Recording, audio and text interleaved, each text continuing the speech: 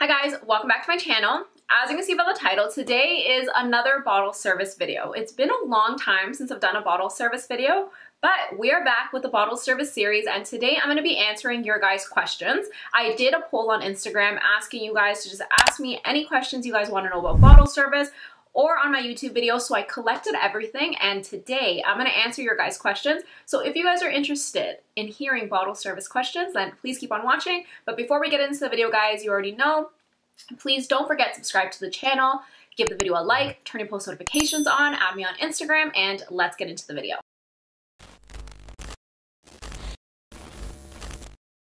Okay, so I have a list of questions on my phone, so let's start with the first one. It says, can I be a bottle girl if I have braces? Unfortunately not.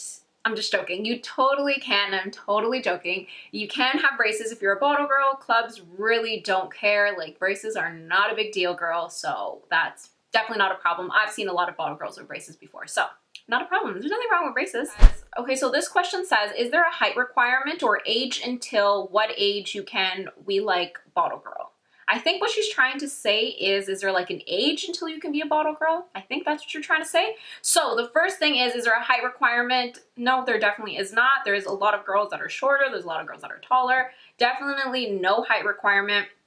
As for an age, there is no age limit. Like, there's none. I see a lot of girls with different age groups in the club, so that's not a thing either. One of my girls that used to work with me at the club asked this question. She said, are you friends with the bartenders? And funny enough, she was a bartender at a club that I used to work at, and I love her, loved working with her, super sweet. Cindy, if you're watching, I miss you. So the answer to this question is, yeah, for the most part, I find that like bartenders, bottle girls, it doesn't matter what your position is. I do find that everybody like gets to know each other, they get along, they become friends. The only thing I will say is that I find that like bottle girls become a little bit closer with bottle girls at first because you guys all work together on the floor. You guys all work like hand in hand. So you kind of have that like chance to get to know each other. Whereas the bartenders, they work behind the bar. They're doing like their own thing, and bartenders and bottle girls don't like necessarily work together. But either way, like everybody, you know, gets to know each other. They like talk before work, after work. So yeah, for the most part, everybody does get along. Okay, so this question says, this might be a dumb question, but would you need to typically bring a resume to the interview? I only ask because I know you mentioned it's a lot less informal. Listen, there's never a dumb question to ask. It's a safe space here. It's actually a pretty good question. So yes, I would say bring a resume with you if you're going to the interview, especially if you don't know the management team, just in case they might want to like ask for a resume. They want to see the experience. It's always good to be prepared. So bring a resume with you. I've always brought in a resume when it's been like a club that I don't know and I don't know management.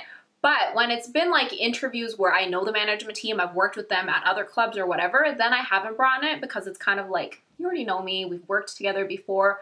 But for the most part, yes, bring your resume. It's never bad to be prepared.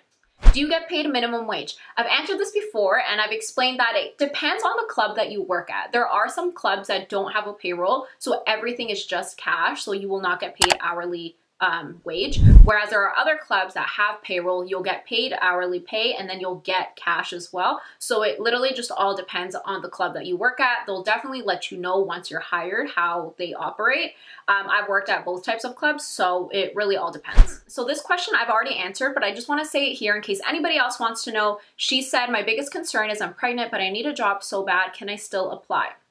Unfortunately not. The club is not a space where you want to work if you're pregnant. It's definitely very high risk. It's risky, so you cannot apply at the club if you're pregnant, but you can definitely apply afterwards, or you can apply at a restaurant because it's a little bit safer to work in a restaurant environment, but the club is definitely not an environment for that.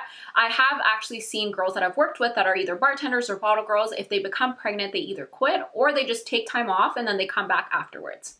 What clubs would you recommend for starters? I don't really have any clubs I would recommend in specific because it all depends on you. I would say do your research, look into clubs and see what you like. Look at the environment, look at the club, like is that a club you would see yourself working at? Look at the uniforms, and then you can decide where you want to start. Usually the smaller clubs aren't as busy because they're smaller. So I would say if you're starting out, you can totally start out at a small club and then kind of gain experience, work your way up. And then next thing you know, you're working at a huge club with high volume and it's a lot busier. So totally up to you and how comfortable you are. Tips, and do you have to memorize the orders or write them down? That is all preference. The club doesn't care if you write down orders or if you memorize them. All they care about is you getting the orders right. So do whatever is easier for you. If you think you're gonna forget the orders, definitely write it down because you don't wanna mess up the orders, but if you can memorize it, then do that. When I started out, I was writing everything down because girl, I was so scared to like mess things up, but now I'm at a point that I memorize everything. So there's no wrong or right way, just do what makes you comfortable. Can you explain if it would be easy for an international student to get into bottle service? I don't know how to answer that because the club definitely doesn't care if you're like an international student or if you're a student, like the club doesn't care. But if you mean like you're an international student and you don't have paperwork to work in the country, if that's what you mean, then it would be hard because you need to provide paperwork to work at the club, especially like if you're on payroll and stuff like that. So I'm not sure if I answered your question. I hope I did. Are you still working at the club? Yes, I'm still working at the club. I'm still employed at the club, but because of COVID here in Canada, all the clubs have been closed. So I haven't been working because of that reason, but things are starting to open up and some clubs are starting to open now on their patio, but my club in specific isn't opening yet. They're gonna open up next month. So fingers crossed, I will be back to work soon and you guys will definitely know. Do you like your club uniforms and do you get to choose what to wear? Funny enough, I designed the club uniforms with the managers at the club that I work at now and the club that I worked at the last time.